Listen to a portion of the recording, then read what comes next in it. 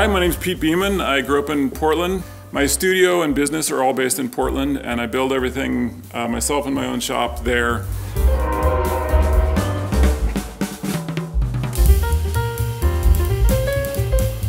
My father was an engineer, ports and waterways, and my mother was a lot of different things, but one of the things she was a woodworker and a furniture maker. I learned how to build stuff out of wood in the basement in middle school from her. When I went to college, I was like, I want to do engineering, but I want to do something else too. I wasn't really thinking about art at all, though it had been sort of around me my whole life. Oh, that's some good looking concrete they got for us. And then I worked a bunch of different jobs, building stuff. I worked for Keith Jellum, who's a big hero of mine, an old friend. He hired me one summer to be a quill boy to his porcupine man. That was my first experience with public art, I think, in some ways. He mentioned my name to a guy named Michael Curry when Michael Curry was opening up shop in Portland.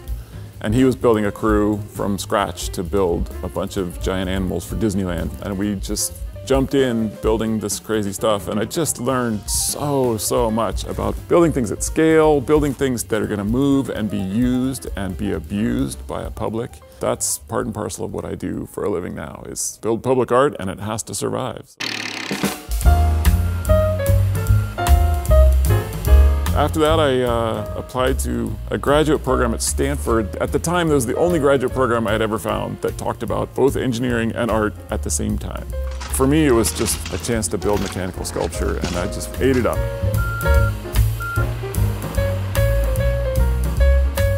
Pod, downtown across from Powell's Books in Portland, is the grown-up version of a piece I did at Stanford as a graduate student. And then within 2 years, I got the city of Portland to give me enough money, almost, to build that in Publix. When they were putting in the streetcar line that runs down through Northwest, they said, we want a project anywhere on the streetcar line. I was like, really? And there's that little traffic triangle across from Powell's, and I was like, that's so central and so public. For me, public art became important partly because of the pure joy and pure unexpectedness that I found when I stumble on something. Public spaces are key to a community. And I think that public art is a huge and key way to create those public spaces.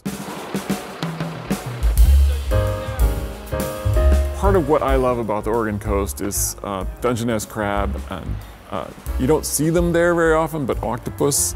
And they're just so amazing and such an awesome creature, and I know they're up and down the Oregon coast. Every time we go to the ocean side, we go crabbing in Netarts Bay, cruising around the boat, picking up the pots and getting a bunch of little tiny rock crabs and maybe one good Dungeness. And those are really strong, fond feelings for me about those specific animals, and those are animals that are of that place.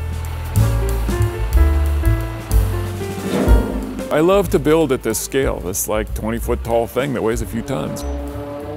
A big part of what I do is design problems for myself to solve. Like, I love to design a thing that I'm gonna have to figure out how to build. I get great satisfaction from that.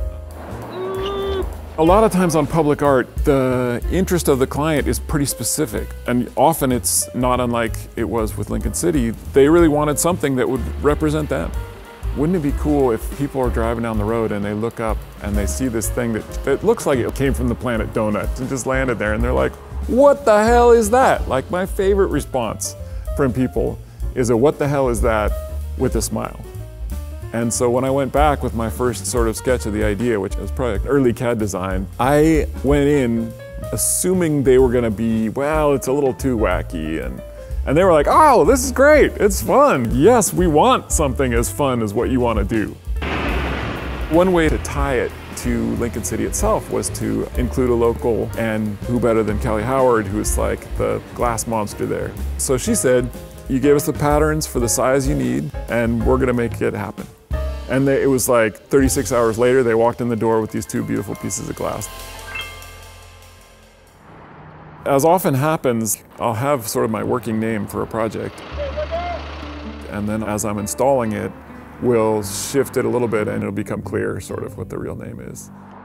But my mom had died 2 months before, and I was very close with my mom. Support her my whole life, but also right there, getting her hands dirty and bloody cleaning up sculptures or moving things around as needed. So that was in my mind because it had happened a couple of months before. My mom's childhood nickname was Poppy. And it just was like, oh, Poppy has the right sort of like feel, just as a word, for the sculpture. It was the last sculpture of mine that my mom came and interacted with in the studio. My sister picked my mom up down in her apartment, and she came down here and we set up a little stand so she could reach it. Got up on there, gave it a little push and cracked up and made a joke, and that was that. She's had her hands on my sculpture, so it really made sense to name it for my mother and to sort of dedicate it to my mother, at least in my mind. Did you get me confused with the sculpture for a minute there? The Lincoln City project is nothing but fun, and all the response is totally engaged, and everybody who stopped by was super positive and doing what I dream of, which is like, what the hell is it? I love it! You know, like it's nothing more than I asked for than that.